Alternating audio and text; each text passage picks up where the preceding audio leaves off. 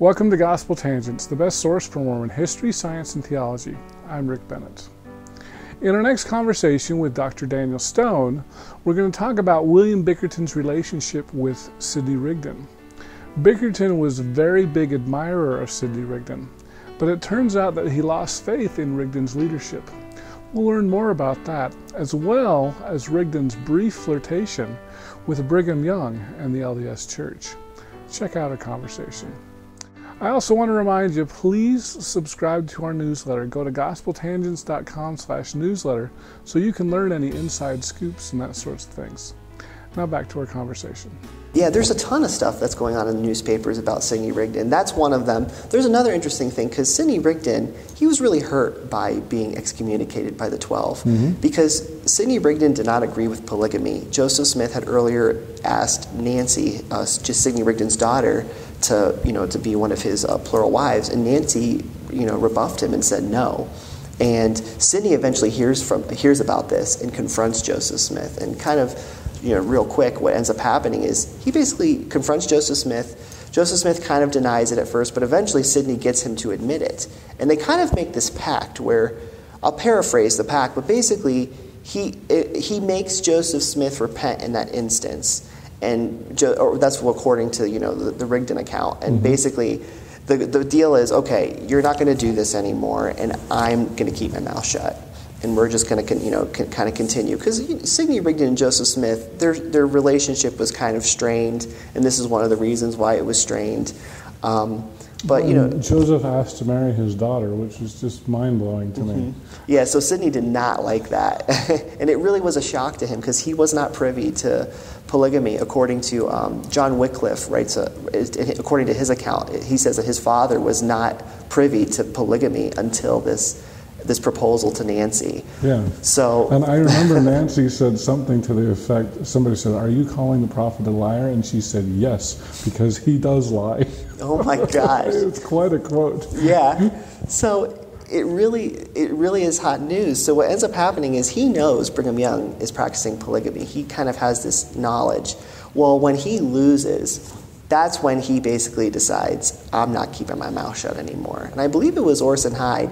So when Sidney Rigdon gets on a steamboat to head back, it was the steamboat Osprey, and when he start to head east again to go to Pittsburgh, that's where he's going to escape, and since he's been excommunicated, I believe Orson Hyde tells him, and it's in the book, he basically says, be careful how you put pen to paper in this time of excitement. Wait a few months and then see how you feel.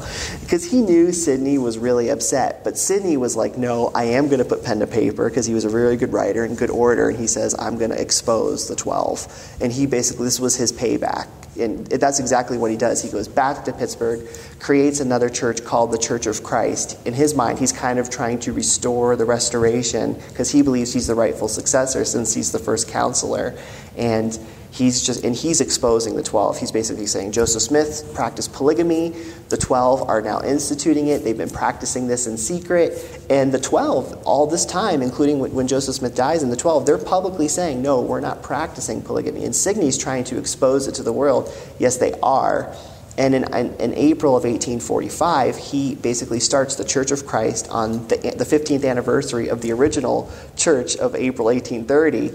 There's a lot of symbolism in that. And they're doing it in Pittsburgh. And this is where you get to see the newspaper accounts really kind of catching on with Sidney Rigdon.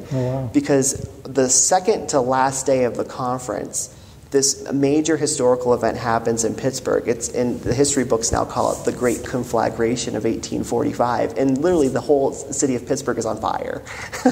So as the Rigdonites are conducting the organization of their church during the conference, they hear shrieks and cries outside the windows, and they look and see the city of Pittsburgh is on fire, which they're in.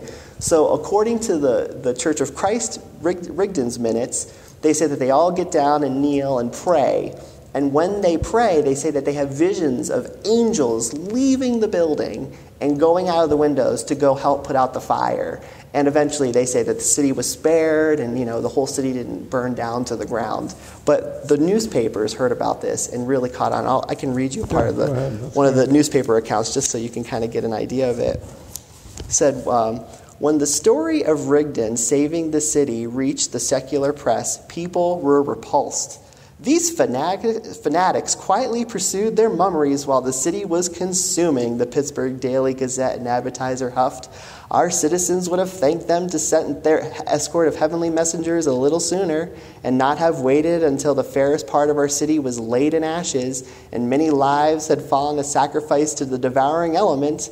Rigdon's newspaper contained other strange things, the writer claimed, and promoted as many absurdities in this enlightened age as ever took place in the darkest eras.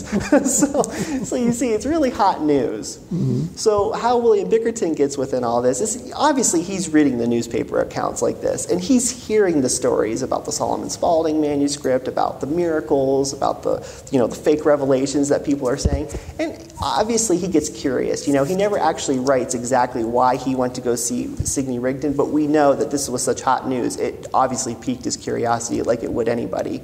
So Sidney Rigdon in 1845 is in Limetown, Pennsylvania, which I believe now is Coal Bluff, Pennsylvania. Okay. And he is going there to hear Sidney Rigdon preach, and he is enthralled by Sidney Rigdon. He actually writes later on, he says that Sidney Rigdon was the best orator I have ever heard in classing the scriptures together. So we know Sidney Rigdon as still having this oratorical capability that was really powerful, and William Bickerton even attests to that, and after one sermon he was convinced. And in June 1845, he joined Sidney Rigdon's Church of Christ. Okay. So that's how he gets into the Latter-day Saint movement under Sidney Rigdon. And so he hears about all the stories about Joseph Smith practicing polygamy, the 12. And William Bickerton really catches on to the Latter-day Saint movement. Very quickly, he is progressing within Rigdon's church. He becomes an elder, then he becomes a 70, and then eventually he becomes a prophet, priest, and king. Sidney Rigdon had started what he called the Grand Council, which was very similar to Joseph Smith's Council of 50. So you see kind of Rigdon reenacting some of these things, because Rigdon was a part of the Council of 50. But instead of having 50 members like Joseph Smith had, Rigdon has 70 members. And what's really interesting, a little side note, so William McClellan, who was an apostle of the original LDS Church under Joseph Smith, ends up going with Rigdon and becoming an apostle under Rigdon's church, but he eventually disagrees with Sidney Rigdon, and William McClellan became a member of the Grand Council, and he ends up leaving the church. Well, William Bickerton is the one who actually replaces William McClellan in the Grand Council. Oh, wow. So another little neat connection to the Latter-day Saint movement. So William Bickerton really had progressed, had become a major member of the Rigdonite movement, but didn't know Joseph Smith. So why he ends up leaving Sidney Rigdon's church is pretty quickly. So in June of 1845, William Bickerton joins. But then in August of 1845, Sidney Rigdon is kind of wanting to create another communal society because he wants to reenact like the United Order. He was always into communal living. He was even into that when he was a Campbellite minister in Ohio when he met Joseph Smith. So he wanted to kind of reenact that, and he believes he's having revelations that they should build the New Jerusalem in the Cumberland Valley of Pennsylvania. So eventually they are having these revelations. He's presenting them to the church, and Sidney Rigdon had organized another school of the prophets, just like Joseph Smith had, and William Bickerton is a member of that school. And they are they're praying, and they read liberal arts, things like history, English, and this would have been really would have been interesting to Bickerton because he was not well educated. He was a coal miner. So being able to be schooled and be able to talk with men that were learning as well would have probably been very interesting to him. And they're also learning, the gifts of the Spirit, how to be good ministers for the gospel. So William Bickerton says that as a member of the school, they're having revelations as members of the school of prophets that Sidney Rigdon is going astray. And so now so there's actually kind of like this schismatic movement that's happening within the school of the prophets that are going against Sidney Rigdon. And Sidney Rigdon actually calls out these members. He calls out the Mormons in the West, and he calls the members of the people in his own group, basically saying these people are trying to stop us building Zion. And I'm paraphrasing, but he goes, these people are trying to stop us from creating Zion, so we need to keep going forward. And William Bickerton is at this meeting. He's one of those people, and he's hearing his leader talk about this. And it actually says in the newspaper that William Bickerton said that he felt convinced that that he felt by the Holy Spirit that he was called to do this work, which is really kind of interesting because according to William Bickerton's account, at this time he's having these revelations, and then you kind of hear his recording of saying, well, this is what he's saying, he feels compelled by the Holy Spirit. So you kind of see almost like a silent, I kind of take it as a silent defiance of Sidney Rigdon, because he's still kind of having a wait-and-see approach to see what happens, but he's also feeling, because he's saying by the Holy Spirit he knows, and some of the other elders believe, I don't know if this is a good idea. So what ends up happening is after that last conference of the Church of Christ in Pittsburgh, they go into the Cumberland Valley of a couple hundred people that move there, and William Bickerton is not one of those people that goes there. So what year is this approximately? This is in 1846. 1846. So just a year later. Okay. So even though William Bickerton, he doesn't leave at the last minute, he just says, no, I'm not going. And sure enough, Sidney Rigdon's Cumberland Valley experiment to build the New Jerusalem goes bankrupt within a year. Wow. The only thing that they could build a temple, they wanted to build this grand temple, and it was literally just a barn that they created. And William Bickerton stays back in Pittsburgh and watches everything go collapse. And then there was a few stragglers. I mean, it was really quite dramatic. As they're about to go bankrupt in the Cumberland Valley, they kind of have like this one last fateful attempt. So this is where the millennialism gets in, and it's really interesting because Sidney Rigdon really believed Jesus Christ was coming back. That's why he's organizing the Grand Council. He wants to ordain prophets, priests, and kings to kind of prepare for the approaching millennium. He believes that God is going to destroy Nauvoo, and he's going to destroy the 12 and all their followers, and then war, he says, is going to sweep across the land.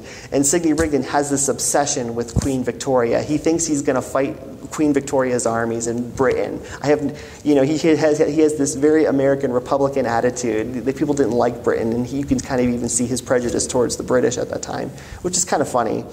But anyways, they have this last fateful attempt, knowing that the Cumberland Valley experiment is going to falter because they're defaulting on their loans. So they literally put ascension robes on, and they go behind the barn, and all night they fervently pray for Jesus to come back, to save them. And to their dismay, he never comes. So, this is in February, I believe, at this time, so it's cold, it's Pennsylvania, and all night they're praying. And so they're probably shivering, and they just wallow in despair, and sure enough, it eventually collapses. So people lost thousands of dollars. A lot of people literally gave everything for this movement. That was part of Sidney Rigdon's revelations, that you have to give everything for this communal society, and a lot of people did. So they go bankrupt, and a lot of people personally go bankrupt. So there was a few stragglers that come back to Pittsburgh, and according to William Bickerton, a few of them actually coalesced around him and saw him as a leader. So he said that a few of the people that had gone bankrupt, he's now caring for emotionally, spiritually. And William Bickerton's a poor English, coal miner. He's not even an American citizen. So he's not only got to take care of his growing family on a coal miner's wage. And at this point, he's a coal foreman. So he's making a little bit more money, but not much. And he's also got to care for these people who've gone bankrupt. So that's how he joins the Latter-day Saint movement, and kind of has a quick leaving. He never leaves it. That's what's so interesting. You would think after Sidney Rigdon and all this collapse, because William Bickerton originally was a Methodist before he joined Sidney Rigdon. So Methodism around the 1820s is starting to leave the idea of charismatic gifts of Methodists used to believe that you could have dreams or visions. They were okay with that. But they're becoming more of an established organization, respectable within the community, right? Now, did they do a lot of speaking in tongues as well? No real speaking in tongues necessarily, but they still believed in dreams and visions. And that's kind of going away. And that's what William Bickerton says was really interesting about Sidney Rigdon, because Sidney Rigdon promised tongues, visions, dreams. And he even said that as a member of the School of the Prophets, they were practicing these spiritual gifts. So you kind of see an earlier form of the Restoration Sidney Rigdon is really promoting. And William Bickerton liked that, because he said, this is a gospel I was never really taught. And he liked that. Well, that also kind of backfired, because you can kind of see how revelation can also lead to dissent, because they're having revelations as Sidney Rigdon's going wrong. So these revelations, I wanted to just pick up on that, because I know Sidney was really big on consecration and communal living. Mm-hmm. And is that what William didn't like? Is that what he objected to? Yeah, pretty much. Or at least they thought the way he was doing it was wrong. Because William Bickerton later on is going to believe in some type of communal living, and he's going to try to institute it in the 1870s. studies, but not to the not in the same way that Sidney Rigdon did. So Sidney Rigdon failed just about as badly as Joseph Smith. Is that fair to say? Oh yeah, for sure, for sure, absolutely. Sidney Rigdon was there with Joseph Smith from the get-go, experiencing financial troubles, and sure enough, as he's trying to lead his own church, basically trying to restore the Restoration, he's trying to bring it back to the Kirtland era, and ends up just like Kirtland did. Just like in Kirtland again. So it's another repeat. And when they go bankrupt, minus the bank, I guess. Yeah, minus the bank. Yeah. So what ends up, according to the account, one of the accounts, it says that when Sidney Rigdon everything goes awry, he abandons his congregation, and he basically tells them, says, if anyone asks to know where I'm gone, tell them I've gone to hell on a 1,000 years mission. And he leaves and he goes to the Friendship, New York, to stay with his daughter and his son-in-law. And his son-in-law basically made Sidney Rigdon and told him, okay, if you're going to live with us, you cannot talk about religion anymore. Like, that's the deal. And Sidney Rigdon kind of conceded, at least on the face, said, okay, sure.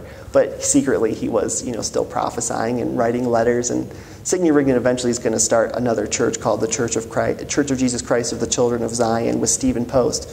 And Stephen Post was a follower of James Strang that eventually gets converted to Sidney Rigdon, and even though they're not really meeting in person, Sidney Rigdon is writing a lot of letters to Stephen Post, and Stephen Post is basically doing his bidding to kind of start that church. But that's later on, and William Bickerton has no part of that. I hope you enjoyed our conversation with Dr. Daniel Stone. In our next conversation, we'll talk about a vision or revelation that William Bickerton had to help him lead the church.